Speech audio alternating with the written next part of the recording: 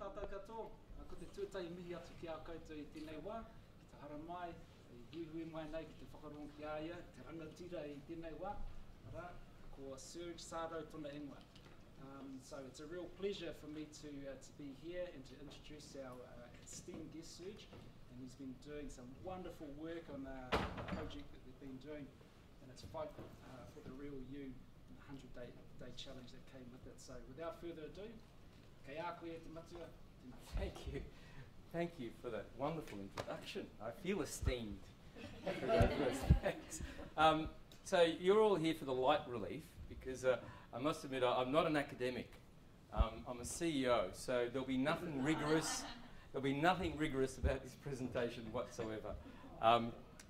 I'm here to present and talk to you about a campaign that we ran last year at the Victorian Responsible Gambling Foundation. Just to give you a sense of who the Victorian Responsible Gambling Foundation is, we're somewhat of a hybrid, if you like, of some of the organisations you have here. In fact, some people call us a mongrel. So we do some of the things that the Ministry of Health does here. So we actually fund the agencies that deliver the counselling and support services. We do some of the things that the Problem Gambling Foundation does, although probably a little bit more subtly than the Problem Gambling Foundation. There's laws in Australia against dropping pokies out of helicopters, so I don't know how you get away with it here. Fair dinkum. And we do the research in Victoria, and we also take on the responsibility of all the public campaigns, so similar to the HBA that does here. So we're kind of a bitzer, if you like, pulled together. We're only a new foundation. We're 18 months old. We're an independent statutory authority, which means we're really confused as to what our identity is. We're fully funded by government. We have an act, and we try and work towards that act. So I started in the role at the inception. I'm the first CEO. I've been there about 18 months. And we were presented with a real challenge in that this was our first campaign that this new foundation ran. So we really wanted to make an impression. And when we looked at the environment and the landscape we were in, in Australia, last year alone, there were 20,000 free-to-air ads, 20,000 industry ads on free-to-air television. So that's, what, 70 a day or something. It was just going nuts. And so our challenge was, how do we get attention in this space? How do we get attention from an audience that 98% don't really have a problem with gambling, and 2% may have a problem with gambling but don't want to know about it, or don't want to be told they have a problem with gambling. So we had a real challenge, and when we engaged some creative agencies to kind of take us through what they could do for us, it was really underwhelming, some of the creative concepts we got, because they were just the same, vanilla, someone tragic, lost their house, gambling, and saying, I need help, and here's where you go to help. And we really wanted to do something different, and we came across an agency that gave us just an idea, and then along with my team, this idea developed into what we think is one of the most innovative campaigns that we've ever seen, and we're very proud of it. So today I'm going to take you through it, what we did, and give you a kind of glimpse of it. The campaign was really focused. The underlying objective was we needed people to access our services. So, we have the same problems as you. Less than 10% of problem gamblers get help. And there are all sorts of reasons for that. So how do we convince people with gambling problems to access support services? But we also wanted to do a couple of other things. We wanted to break down the stigma associated with gambling. And again, it's a huge problem here. It's a huge problem in Australia. And we also wanted to create community awareness about gambling and people with gambling problems. So when we thought of the various ways of doing this, we thought, well, one of the things you don't see on television very often, and the people who you hear less from, are actual people with gambling problems. And so if you think about the most powerful session yesterday, and no offence to the speakers, was the consumer session. We were all touched, and it was all a really powerful session because we got to hear from the people who have the gambling problems. It wasn't the experts talking about gambling problems. It wasn't, you know, the CEOs talking about the gambling problems. It was the people who had the gambling problems that we heard from, and that was powerful. We used the same concept. So our approach to this campaign was, well, why don't we put a voice? Why don't we put a face to the issue and break down some of the misperceptions about people with gambling problems? They don't have three heads. You know, they're not evil. They're not all unemployed and on drugs. You know, so we really wanted to break down some of those misperceptions. So the way we ran this campaign, we were able to engage 4 heroes, we call them, because they were heroes, really brave individuals who agreed to be the face of this campaign. We actually had a lot of applications. We had a lot of people put their hand up to be part of it, and partly the reason was that they wanted to give something back, as well as try and tackle their own issues. As you can see, we tried to get a broad variety of demographics, and each one of these people were at different stages of severity, if you like, including Daniel Ward, who's actually an ex-AFL footballer. So, and he was 2 years gamble-free, but he still thought about it every day, so we thought this is going to be excellent.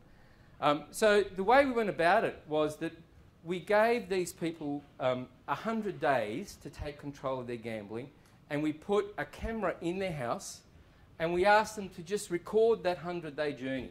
Whenever they wanted, just complete a diary, talk about their challenges, their highs, their lows, and then what we would do every week, we would grab the film, we would edit it and put 4 or 5 minutes on the web so people could follow their journey. And they did this for 100 days, and then we took some of that and launched the first ad of the campaign, which I'll show you. Hi, my name's Anna, and this is day 1 of my 100-day gambling diary. It's going to be an interesting journey. It's going to be tough. I'm only 1 year away from being down the same path. There's a lot of apprehension and anxiety about it, I think. I'm pretty anxious, pretty nervous. I guess that's only natural. I'm not happy with where it's going. Lying, keeping secrets. So is the real me? I don't even know. The real me can come back and will come back. This is only the beginning. This is only day 1. But it's day 1 in the right direction. Can't wait to the future. 100 days. Bring it on. Authorised by the Victorian Responsible Gambling Foundation, Melbourne. So the ad pointed to a website, Fight for You. So what we did, we created a website that enabled all people who wanted to engage, not just to watch these 4 heroes, but actually to take part in the challenge themselves. So what we actually did is we created a service where people could sign up, set their own goals, and that could be either stop gambling, reduce the amount of time you go to a gambling venue or you bet online. We would send them inspirational messages once they signed up. You know, keep going, you're doing well.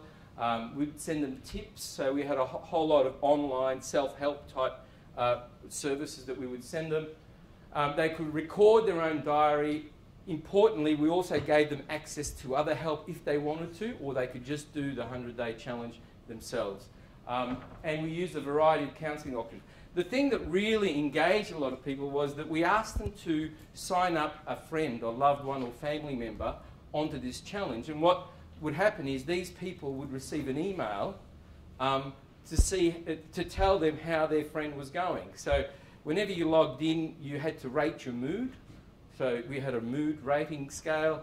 You would rate your mood. If your mood was rated low, your friend would get an email saying, hey, you better call Serge, he's not doing too well today. And they would get support from their friends. So it was a kind of a really all-round service that we were trying to create. Here's some other background that the agency put together. They entered a competition with this campaign. Australia has a gambling problem. Gambling ruins thousands of lives, but few people talk about it. And while access to gambling is getting easier, access to treatment is still low. So, we didn't just create an awareness campaign. We went beyond advertising and created a treatment service. Here's how it worked. We gave gamblers 100 days. We asked them to sign up for our challenge, set goals, check in, recruit supporters and record their experiences through a private online video diary. We monitored their progress daily. If they were feeling low, their supporters were prompted to make contact. If they needed help immediately, we offered it. To promote the treatment service, we set up cameras in the homes of 4 brave, real people with gambling issues. For 100 days, they recorded their diary experiences for the world to see. When I'm on holiday, I should be happy, yeah. I'm not more nervous. Right now, I really feel like going to the pub, getting smashed and just playing the pokies, but I'm not going to. And as the world watched, our audience became a community who supported each other. It's great to hear a real person who knows the game as well as anyone telling the world exactly how it is. And don't lose hope. Watching your story has inspired me. This is a whole new treatment service that we've developed. This is a whole new way that people with gambling problems can get help. It's taking away generations of social constructs around what's normal and what's not normal. We surveyed 200 problem gamblers and found in 100 days, 56% were aware of the campaign.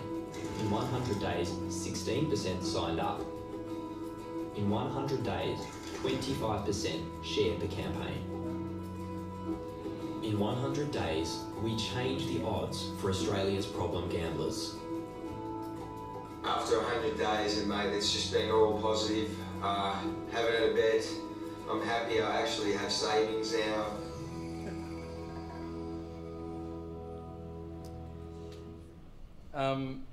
In case you're wondering, I do have other shirts. It's just a coincidence. It was just a coincidence that I didn't really plan that one very well, did I? So in terms of results, we've had nearly 300,000 visits to the website, which is just phenomenal. Of those, 217,000 were unique visitors. Now, there's an estimated 30,000 problem gamblers in Victoria. So we really did engage, I think, a much bigger audience than just the people who may have had problems with gambling. So we're really excited about that. Over 3,000 people signed up to actually do the challenge. And when we were putting this together, we kind of thought, gee, what's going to be our target? And it's really hard to put a number on this because it's never been done and you really don't know how you're going to engage. What we do know is that if there are 30,000 potential people with gambling problems, less than 10% seek help. So we've probably got a target group of around 3,000. Would we get a quarter of those was kind of our thinking. Would we get a few hundred people signing up? The fact we've got over 3,000 for us was just phenomenal because it really showed that there was a soft entry type of way that people can get help. We've still got 2,500 who are active. And active means varying degrees. For some people, they'll log in every day, once a week. For others, they may not log in much at all and just continue to receive the odd messages here and there. In terms of awareness, so we ran another survey 3 months after what you saw in the video, another 206 people with gambling problems. Only 14% said that wasn't relevant to them. Half remembered the campaign, which is good, so there was good recall. 70% had some awareness, and 81% of relapsed problem gamblers, for some reason, had a greater awareness. In terms of impact on behaviour, out of those independently surveyed, 206, 18% had already taken up the challenge. 23% had told others about it. 41% considered signing up, and 77% thought about reducing or stopping as a response to the ad. So, yeah, pretty good results overall, but this was the kicker. We had 9,000 inquiries to the rest of our services. So we offer online chat forums, online counselling, telephone, self-help. Overall, this was a great feeder to all our other types of services that we offer. So we were really, really excited about this because what it showed us is that if we allow people with gambling problems to enter in their own way, in a way that they feel safe, that's anonymous, non-threatening, and it could be just I look at a web portal and I might just put my name down and it might be Mickey Mouse as a name so no one knows who you are. But it kind of encourages them maybe I could call somebody just to get a bit more help. And you know, we kind of have a hunch that's what's been happening, although it's really hard to get that from the data. In terms of demographics, no surprises, mostly male. We did get 10% over 55, which was good. It means that it's not all Gen Y who are using the internet. This is the stuff that, you know, we think is really valuable. We focused the campaign on Fight for the Real You because, you know, for those of you who work in treatment services, people will tell you I've changed. I'm no longer the same person. You know, I've lost who I was, all that. So the campaign was centred about who is the real you and let's try and get you back. And so, you know, they would put down their own personal goals, and some of this stuff was really heart-rending. It really was, and just beautiful message. And we've got hundreds of this stuff, which was a delight to read and get real insights into their situation. Some of the goals, you know, when I hear black caviar, I want to think of dinner, not horse racing. You know, I want to get my life back on track, stop gambling immediately, you know, just real definite goals. And this is kind of some of the supportive messages that they were putting online for our heroes. And really personal and inspirational stuff. And it really encouraged our 4 heroes, or really gave them a sense that they were doing something really valuable, which were really, was really important to us. We did some feedback. We asked those who had participated in the challenges to give us a little bit of feedback in the interim. This is not complete as yet. 75% felt that it helped them achieve their goal. 86% said they would recommend the challenge to a family member or friend, and 88% said they would participate again. And there was no limit to how many times you can do the 100-day challenge. And in fact, the 100-day challenge has now become a permanent service for us. It's not just a campaign. It's an actually new way of getting help, which is what we want to create in the first place. These are just some anecdotal comments from the people we surveyed who gave the feedback. So really, really touching stuff. We're really delighted at that sort of thing. In terms of, you know, we try to work out, well, what worked about it, and you know, and we kind of looked at some frameworks, and we found one framework from Francis and others around advertising and communication. And I think the thing that we all really wanted to achieve, we didn't just want to run an ad. That's what we've done in the past. In the past, we ran an advertising campaign. People remembered it a little bit. It may or may not have changed their behaviour. They might have picked up the phone, maybe not. But it was essentially a push-out ad that was one way. What we wanted to do is create a communication process where we talked, we listened back, and we provided solutions. We gave the audience something to do and something to engage in. And I think that's what was unique about this campaign as opposed to some of the other campaigns that we've run in the past. And we also wanted to engage secondary audiences. It wasn't just about the individuals who had gambling problems. We wanted to engage their friends, their partners, the community, all those other audiences, which, again, given, you know, there were over 200,000 unique visitors, we feel we achieved that.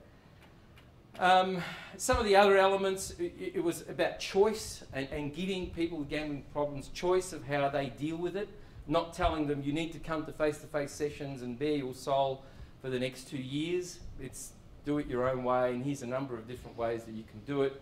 The power of real people. To us, this was, you know, the constant feedback we got about the campaign was, you know, you use real people, and that was the strongest message for everyone.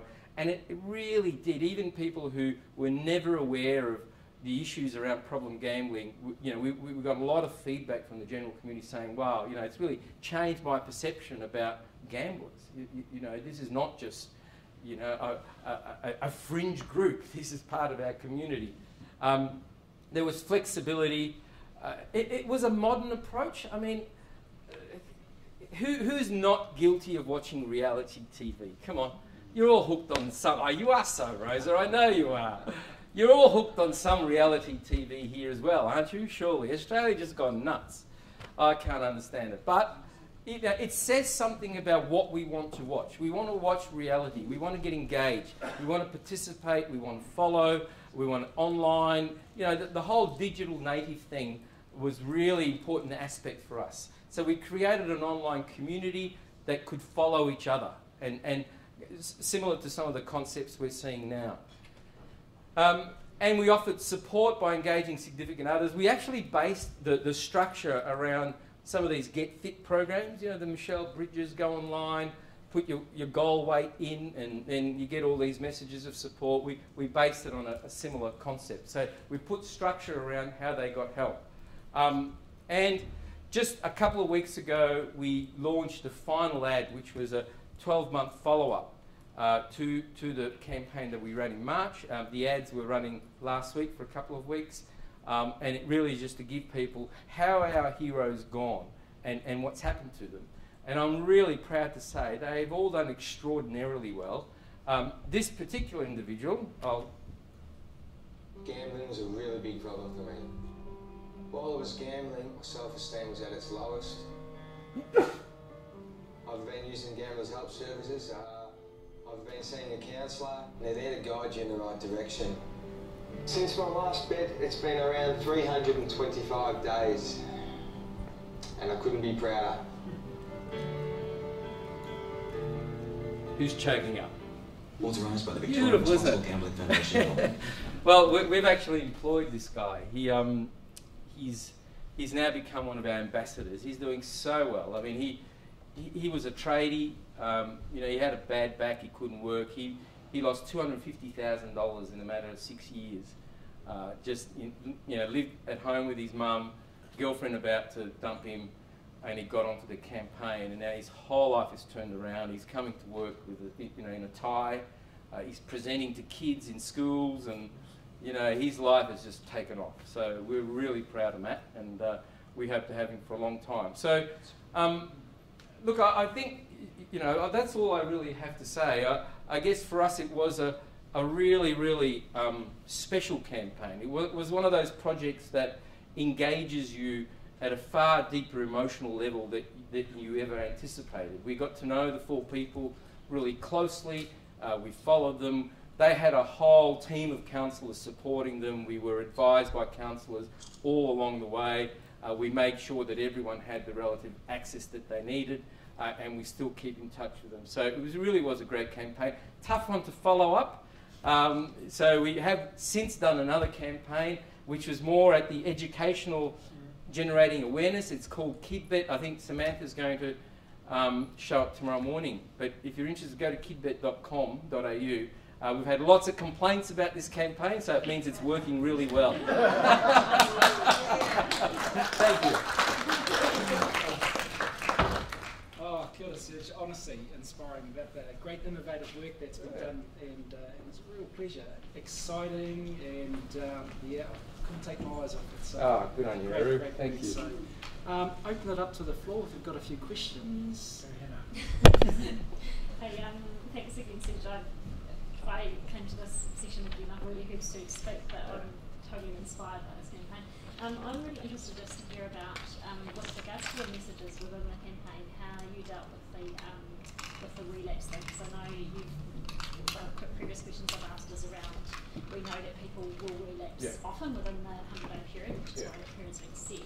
But how did you kind of pick up on that within the messages of the campaign? Well, we didn't have access to individuals, so it was totally private and anonymous. What we just kept doing is just sending people messages of inspiration. So if someone wasn't meeting their goals, however, or their moods were down, their support people would have notification of that. So, you know, it's a tricky thing because you can't invade the privacy. So and that's why we made it 100 days. I think the danger period is 60 or 70 days, Rosa, of relapse. You know, that's the kind of danger period. So we thought, well, let's go 100, and that way we try and get through that. But look, Anna, the woman, she relapsed, and you know, she did it again, and now she's, I think, 150 days gamble-free. She's, again, her life has turned around. So it's a difficult issue, but we tried to cover it through the messaging and the support that we offered. Any other questions? Yes, sir.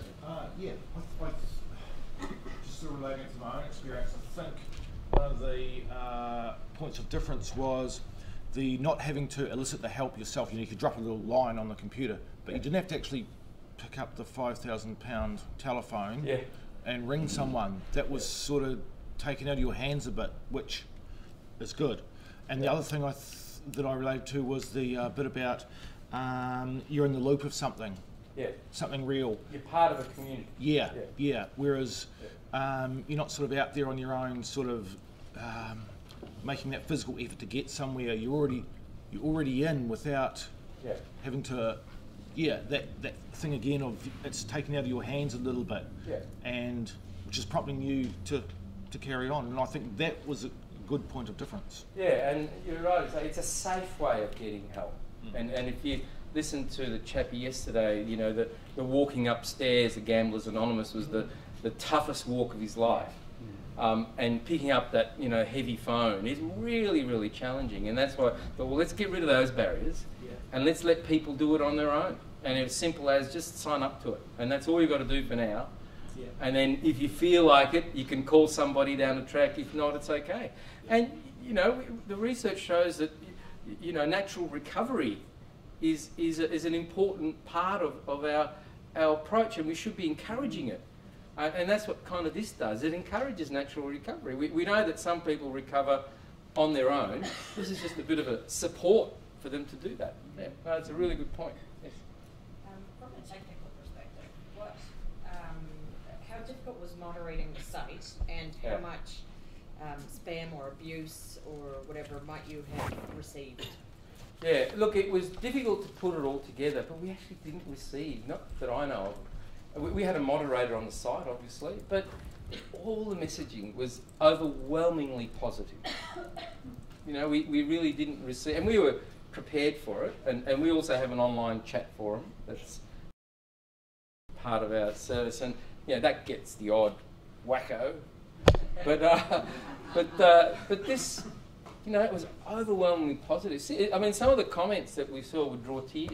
You know, it was really beautiful stuff. So it was a tough thing to put together. You know, it was, you know, I had to get it through Premier and Cabinet, and that was tough because, you know, getting through something, Nova, you would know, getting through stuff through, you know, your minister is, what, you real people? You know, it was really, really challenging, and everyone was, you know, really anxious, and, you know, sometimes I felt my job was on the line if anything happens. But, you know, it all went really well once we launched it. It was really positive. One more question? Hi, I'm Stacey. This is always been all about the evidence-based. This conference is all about evidence-based. Yeah, I'm sorry about that. Since we rocked on up, you couldn't get it any clearer than what you're providing. Right. Right here and now, and that's it, amen. Yeah. It'd be really great to see that type of service delivery be consistent throughout the oceanic area. That includes us. Kiara, we hop on your back and I've got a strong back. And we might do the same mocha because you couldn't, because that's what I picked up as a kaimahi that provides clinical, that this week's been all about evidence, stats. I love the way that the reality of it, it's right in your face. It's at their face. Yeah. But the target, the secret target of your kaupapa is the 100 days. The 100 days. I love it. Just get that goal, and you're right. Look, sometimes you just got to go with a gut, don't you? You know, you just got to go on something that has face value. And Rosa, my research manager here, is going to hate me for saying that. But sometimes you just got to go on the gut. And I think if we, and I know this is not the right conference to say this, but if we're always waiting for evidence, you know, we're never going to do anything. You know, so sometimes it's got to have face validity. And I think, you know, experience will give you enough to judge something whether it's got face validity or not. And that's what we kind of went on. It was a hunch, it was instinct, and we went for it. But look, there is research behind it, and you know, it is there's rigour behind it. We didn't just kind of, you know. But look, thanks for your point, and you know, I hope we can collaborate across the Pacific.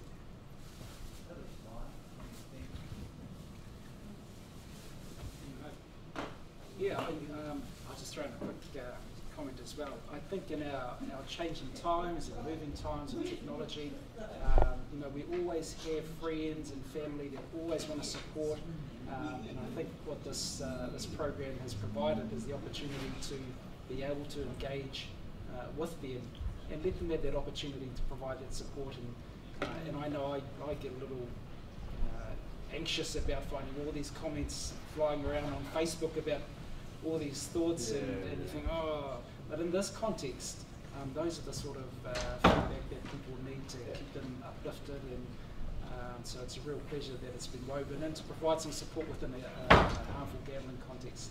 So, you know, on behalf of us here, that we're privileged to sit and see your presentation, Serge. Thank you very much for your time and the effort by all of you. Kia ora, hoki e whai.